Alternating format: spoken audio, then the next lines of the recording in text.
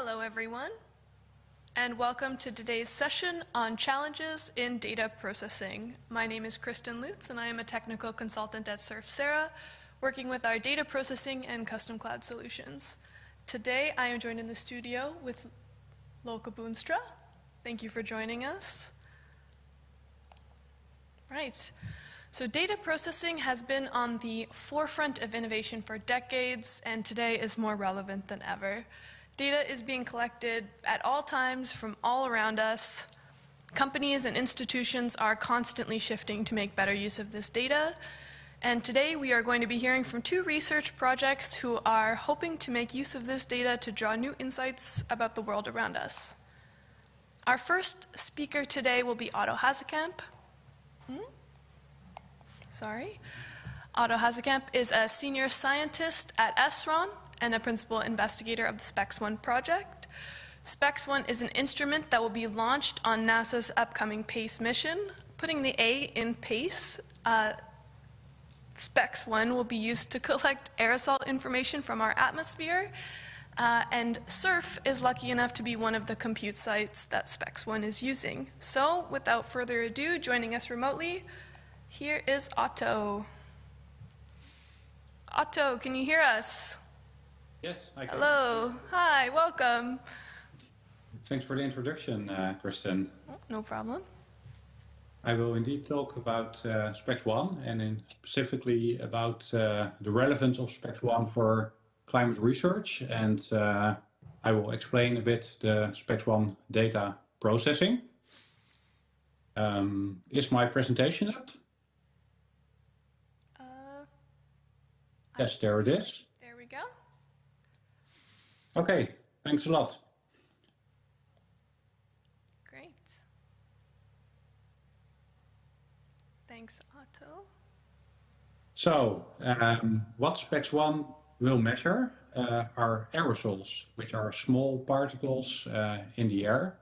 They're also called particulate matter, PM, and these aerosols can have different origins. For example, they can come from urban pollution that results in the haze over LA in this photo, or from fires that produce smoke, where the smoke contains many, many aerosols.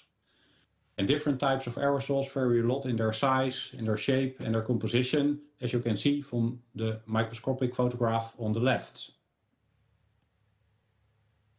And this model animation that you see gives an impression about the global distribution of aerosols. So dominant aerosol types are dust and smoke, for example, indicated in red and brown in this figure. You can see a lot of dust and smoke coming from Africa, traveling all the way to South America.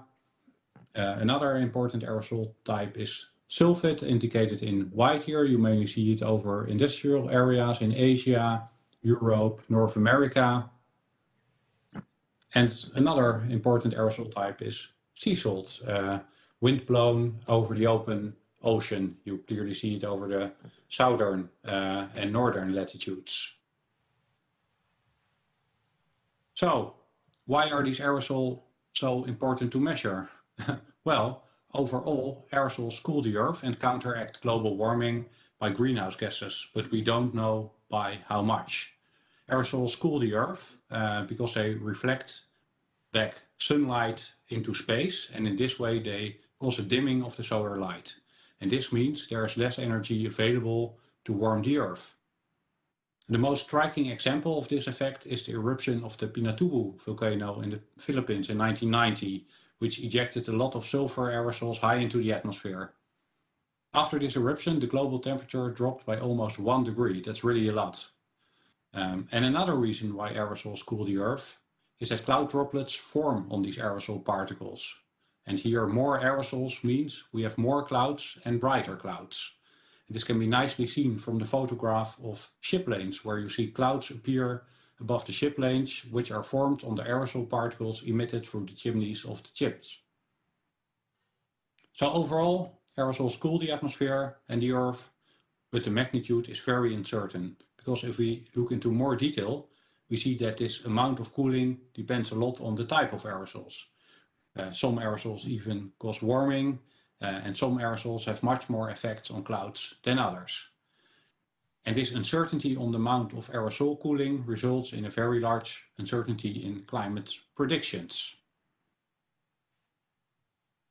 And we hope to learn much more about these aerosols with the upcoming NASA PACE mission to be launched in 2023.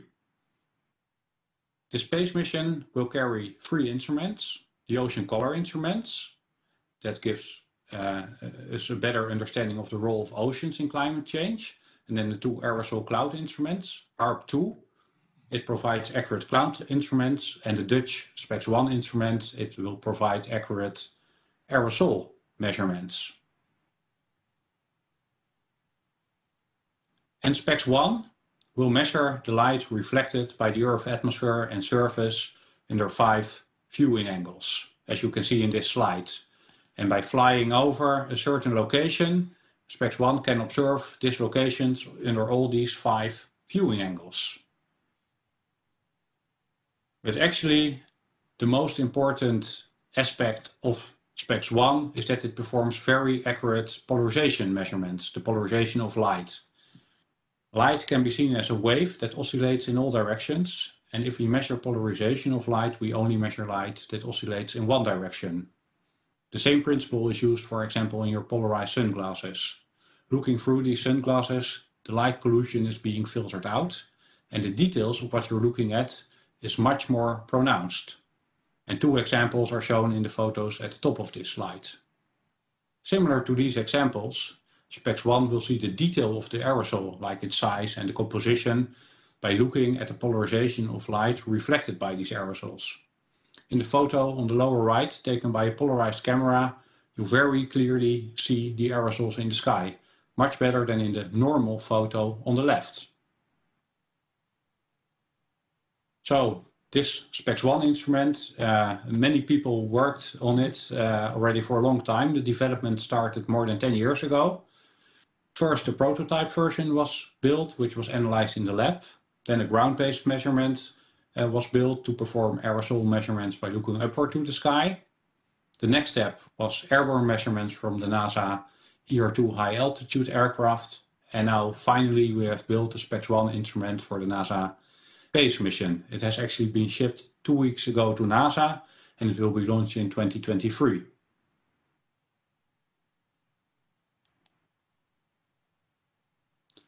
And obviously, data processing is an essential step for SPEX-1 to produce the data that is relevant for climate research.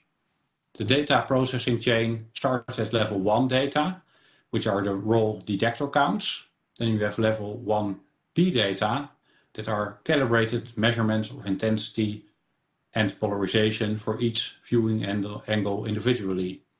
While in the level 1C data, all viewing angles have been resampled on the same spatial grid.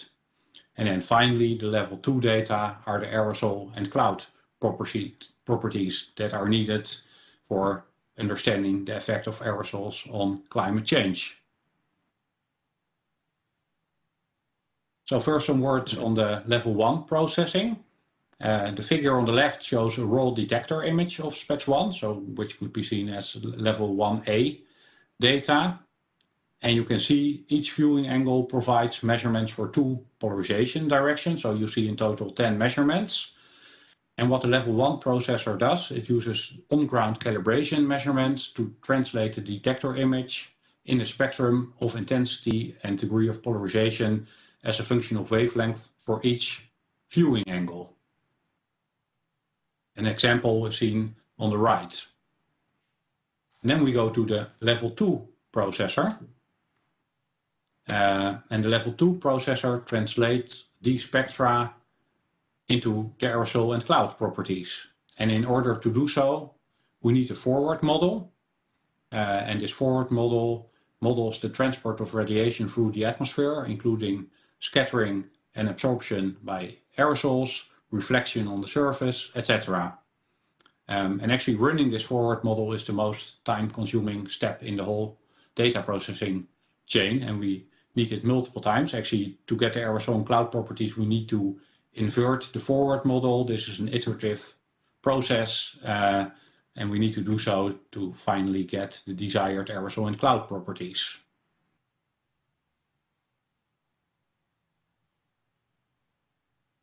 In the next slide, you can see an example of the SPEX1 data coverage for one day.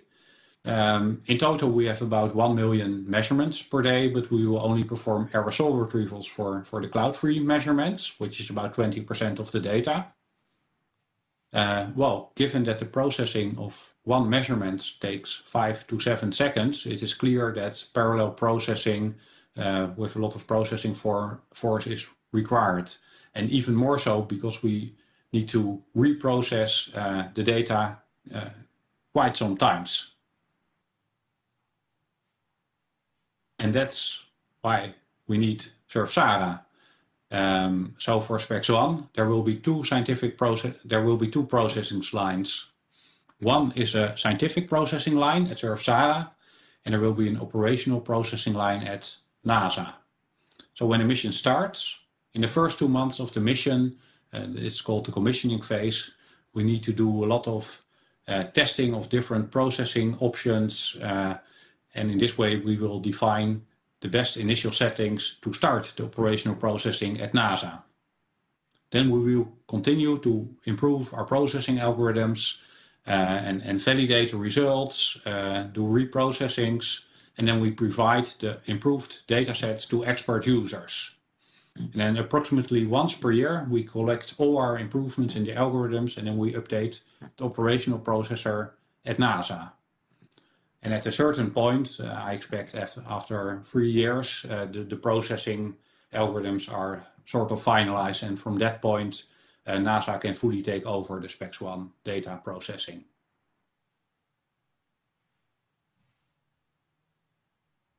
So Surf-SARA is really essential for the SPEX1 data processing. And it's also really important that we have Surf-SARA in addition to the processing at NASA. Because all the relevant scientists and programmers from the SPEX1 team have direct and flexible access to the processing infrastructure, so we can quickly test and improve our algorithms. We cannot do that at NASA. And when we have an improved version of our software, we can then start processing with this improved algorithm right away. At NASA, that takes months, if not more. And also, we can do many reprocessings, which are important to improve our algorithms, but also to have a complete data set with the best version of our algorithm. So I'm really happy, and not only me, the whole SPEX1 team is very happy that we have Surf-SARA. It plays an essential role in our processing. Thank you for your attention. Great, thank you, Otto. Thank you for joining us. I'm very surprised to hear that sea salt is considered an atmospheric aerosol. That's so cool. Now I think we have some time for some questions from our audience. Let's see what we have. All right. First question comes from Mark van de Sande. How are the data transfers being managed across NASA and SURF? We haven't sorted that completely out, but the idea is NASA will put the data at the place that are openly accessible. So we have a script running at SURF, downloading automatically these data from NASA, probably through FTP. Mm-hmm. Probably through an FTP server. That's great, thank you. Let's see, anything else? All right, great. Thank you, Otto. Our next speaker today will be Lolke Boonstra. Great. Lolke is an ICT expert working at TU Delft. Some of his areas of expertise include networking, HPC, quantum internet, ICT governance, and data science. His project is working with SURF to deploy modern data management platforms into the cloud in order to help reduce technical barriers between researchers and their ICT. So here's Lolke. Thank you, Kirsten, for your introduction. I will be talking about a data platform we have been envisioning for a long time, for about 3 to 4 years already, for researchers to access all types of data. And so this is not really a research project, but this is a project to help researchers to do some research with, especially campus data. I will give what's on the agenda for my speak. There's a small intro, which I will give on the TU Delft. Then I will talk about how it all came about, why we started it. We have at the TU Delft a field lab called the Green Village that has been used for a pilot for this project. And I will also talk about some non-technical stuffies and then finalize at the end where we are standing now after piloting and what we have done together with SURF on the services. So a brief thing about the TU Delft. You can see here the beautiful campus. The TU Delft consists of 8 faculties. We have 10 departments in the corporate office, about 30,000 students and staff, and we are going to build an HPC cluster with 25,000 cores. That's probably 1 core per student. So that's a little bit on the TU Delft. Now, the thing, how did this all came about? Already years ago, a lot of researchers wanted to have access to the Wi-Fi data, which ICT has because of maintaining a Wi-Fi network on the campus. So that's, for most researchers, that's beautiful data to do some localization or some traversement of people around the campus. The other thing which happened a few years ago was that the board created a strategic plan, and one of the things they mentioned out there was that they wanted to be the campus as a living lab, which really, put some things behind this project. We have been starting to do some workshops with researchers to find out what the best way for such a platform would be. And with this workshop, we also got some people from the Green Village, from that field lab, invited them also, because they have a lot of data within their projects, which they wanted to share between the projects. And that ended up that we decided to do a pilot for the Green Village. Together with SURF, we hired some SURF consultants, and we had a global idea of what that platform should look like. So above you have the different types of sources of data. Here it's still mainly ICT data. You have the short-term storage, and maybe that was not for sure when we started. We also wanted to have some long-term storage. And then underneath you have the different people or researchers who want to have access to that data. This is, in this way we wanted to centralize and standardize the way researchers could get access to all types of data.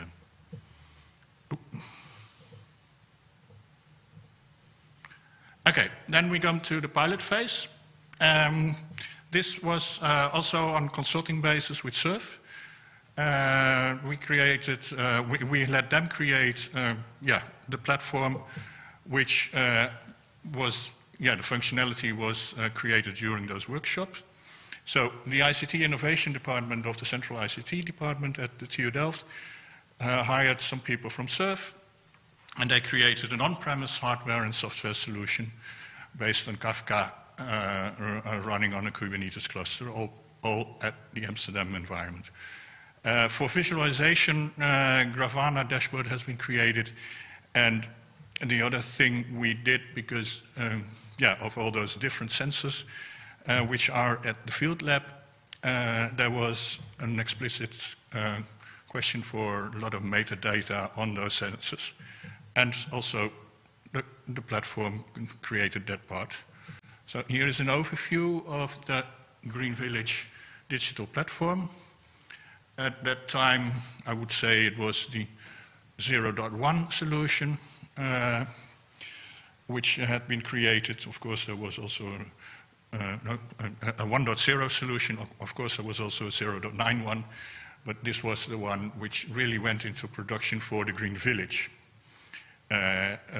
running the dashboard which they could use to get people involved with different projects. So you can see here is the Kafka cluster. There is a time series database, and there is also the metadata storage and an object storage for some long-time storage. Meanwhile, this still is not, this was the Green Village pilot. Meanwhile, we still were discussing on how to progress with the data platform for the researchers. As said, we wanted to have a standardized access to campus data. We are now talking about 2 years later, after my first thoughts on the Wi-Fi data and all kinds of other campus data. And you can think about heat, electricity, or access control system data also came to mind, and yeah, still being on a standardized way. The producer-consumer distinction on the Kafka platform really helps us think about how to get the responsibilities of the access to the data and who is responsible for what pretty clear. I will come to that later. We also had a big discussion on, do we want to be on-premise or in the cloud? Because one of the deliverables was, from the pilot, was that we could install it on-premise at the TU Delft as well, the whole platform. We tried this, it worked, but then it was only installed, and that was it. And we came also into the discussion with SURF on how to finance things. So now we come to the more, not technical stuff. I was thinking when I started this 3 years, 4 years ago, that this was a technical project which I could solve in, would say, half a year. So yeah, as said, we are a little bit 3 to 4 years later. But if you start at the end of 2017, it's no wonder that you come into the GDPR discussion. So a lot of legal discussions. We even had a workshop on that to see how we could handle the GDPR issues with this. There was another thing which we were not sure about. In the Kafka environment, there is no user authorization within the pilot. And that meant that we were not sure if that would be clear at the end for this work. And as said, maintenance is more than installing. We noticed at the TU Delft, but also at SURF, that it's not easy to maintain a Kafka Kubernetes environment on-premise. And as said, we were having discussions on the costs of the services and who's going to pay what. And as ICT innovation does not have a long-term budget, this was a standstill for a while. But yep, finally, after the pilot, SURF has been progressing to a 2.0 service. And yet, after the pilot, something happened that was called COVID-19. And as an innovator, we never waste a good crisis. This really helped us to get the financial discussion solved. Researchers wanted to have the data for a COVID task force, and that helped us to get the funding to pay SURF for more consultancy hours and for their services. And also the platform was mentioned in a quarterly report to the board. So, yeah, in essence, no way back. Then we come to what we, together with SURF, have created. And there is, underneath, you see the Kafka, a Kafka cluster which runs in the cloud. So not even on-premise at SURF. Those are all the 3 services underneath. Those are services SURF takes from the cloud. Then they have created the middle ones. Those are created by SURF as services on-premise. The schema registry, which is a Kafka thing, and also the visualization part. Those are services which you can get from SURF. And above you have the producers and the consumer side. And this is what the TU Delft itself is creating. The producers is creating from sources into the Kafka platform, and the consumers, it will be mostly done by the researchers themselves. So, as said, producers, we take the data, for example, the Wi-Fi data from a Cisco environment. There's an API for that, and we write that in into the Kafka data platform. This means we wanted to have the producers on the responsibility of the ICT department, because that's in such a way there's only one department responsible for it, and there's only one access point to get to campus data for the researchers. The first pilot was completely open source. That was all source code has been published on the GitLab. This project, those producers we are currently writing by the TU Delft is semi-open because it's only at the TU Delft GitLab, which you can only access by a TU Delft account. The producers we also want to use to get the knowledge about data, to get that across the whole university. And we need a lot of data managers for that also, because the programming is not writing it into the Kafka platform. That's done once. There is a good example now, but the problem now comes with how does the data look from the original source. Said the Wi-Fi data was on a Cisco API, the documentation was not correct, so you have to look in the data itself. If I go to the access control system data, that's a plain SQL database with no API. So that will be the hard stuff to find out what's in it and what can be used. The producers also take care of one of the big things of the GDPR, and that's anonymization and pseudonymization, to make it easier for researchers to do not be hassled with the GDPR issues. For here I show you the sources we currently are going to do. The Wi-Fi data we are busy with. We are discussing with real estate, campus real estate, that's CRA stands for, on the access control system and gas, heat and electricity. Of course, we have the projects of the Green Village.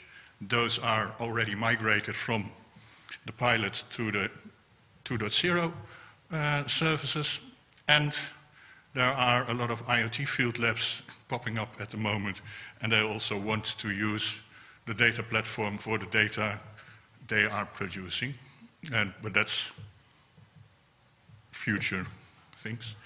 The consumers. As said, the distinction between producing and consuming also laid out the legal issues. Most of the consumers which we start with will be research people, so it's based on a research proposal, and what we've said now, the data management plan contains a GDPR compliancy, so that will solve the GDPR issues on the data. And the other consumer we have, of course, is the dashboard of the Green Village. For future, there are also people who want to think about using this whole data of the campus for production-wise solutions, like occupation and utilization for education and student affairs, so the occupation and utilization of the college rooms. And real estate also wanted to have a dashboard for all the campus data. But this is a little bit tricky because the services are not a 24/7 every day a week and in the weekend service yet. And this is still under discussion within SURF.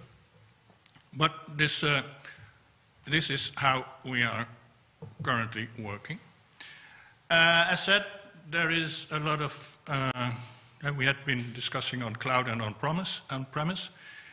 The producers of the data are on-premise at the TU Delft, because that's where we don't want the data to be on a different site than the than the TU Delft itself. We connect, for example, the Wi-Fi data. The Wi-Fi data itself really contains privacy data, and if you take the access control system, even more. The connection you want to have to retrieve the data you want to have on campus, so that there's no possible data leakage there. Then we come to those services SURF provides. Yeah, from the TU Delft perspective, SURF is already a cloud. It's not on-premise, so I call it cloud. Within SURF, of course, you could see that there were some on-premise services and that there also were cloud services provided. And that's what has been happening. We started with consultancy hours and now ending up with services created by SURF, which everyone can take care of. And of course, yeah, how the consumers, where they will reside, that's the responsibility of the one who's consuming.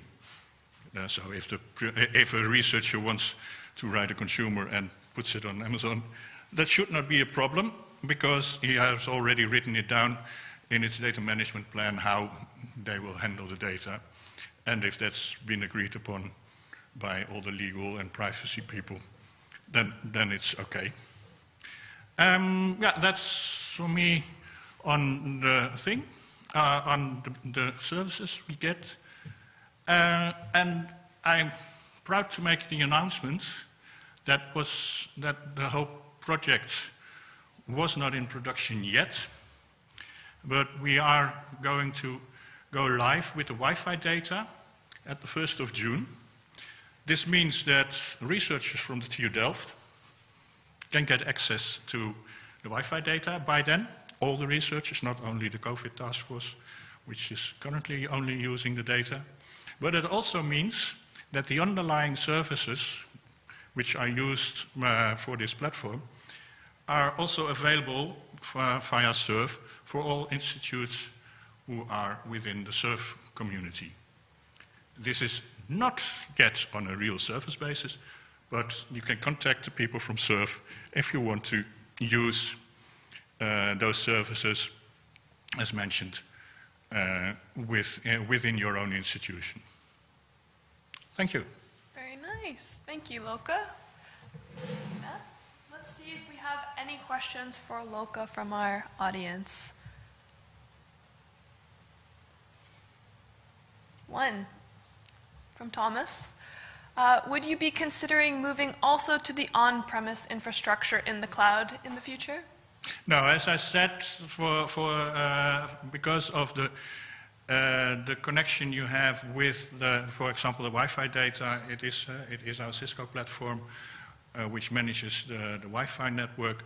That we don't want to move that into the cloud, because then we get more GDPR issues, because the data we retrieve from Cisco is completely not anonymized and not pseudonymized. There are MAC addresses and IP addresses of clients in, so that's certainly not the case and not even in the future. Okay, great. That makes sense. That's why you had to anonymize the data. That makes sense. I'm also very excited to hear about your release. Congratulations on the June 1st release. I'm sure people will be biting at the bit to ask when the public release will be outside of TU Delft. That's something, yeah, we have to think about on the campus data of the TU Delft. Probably that also will be done if a researcher comes in with a research proposal and a data management plan. They have to provide it into the TU Delft environment, and then probably they will get access. But yeah, first they'd probably need a request for the metadata. But it's exciting if your campus would also like to track its facility usage information, that this platform is now available through the SURF consultancy group. That's great. Thanks. Okay.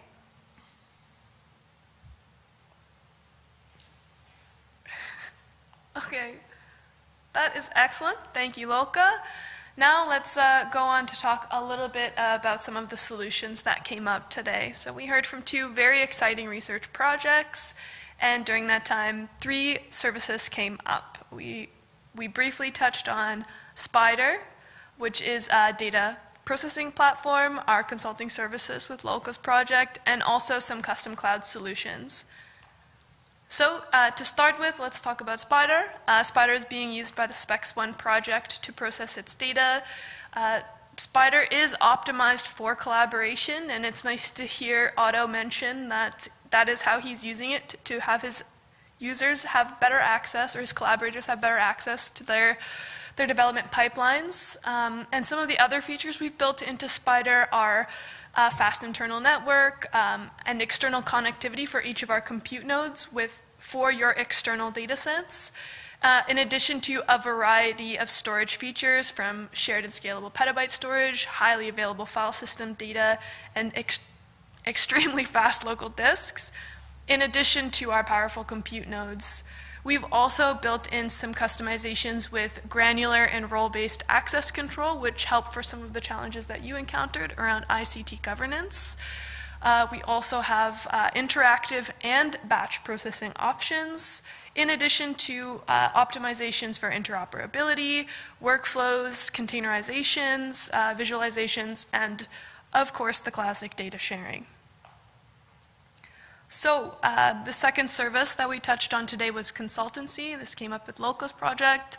Researchers nowadays are expected to be experts in their field in addition to being experts with ICT. Or if you're an ICT professional, you're not only expected to be an expert on your local ICT, but also the variety of cloud options that are out there.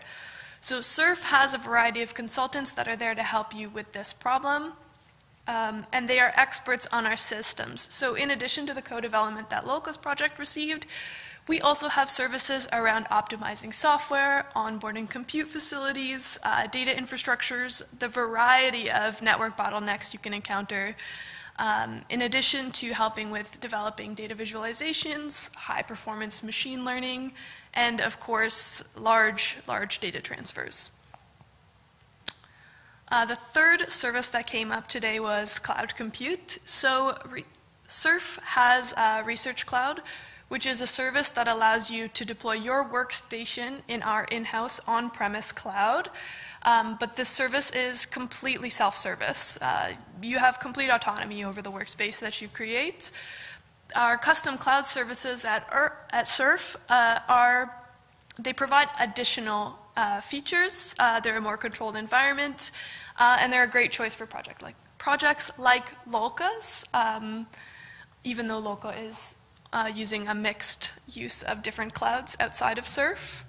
One thing that's important to keep in mind is whether it's custom cloud solutions, Research Cloud, or Spider, these all have options to deploy on SURF's in-house Elastic Cloud, which is deployed with automated and rapid CI/CD pipelines following modern best practices, but they also have options for deploying on public cloud as well.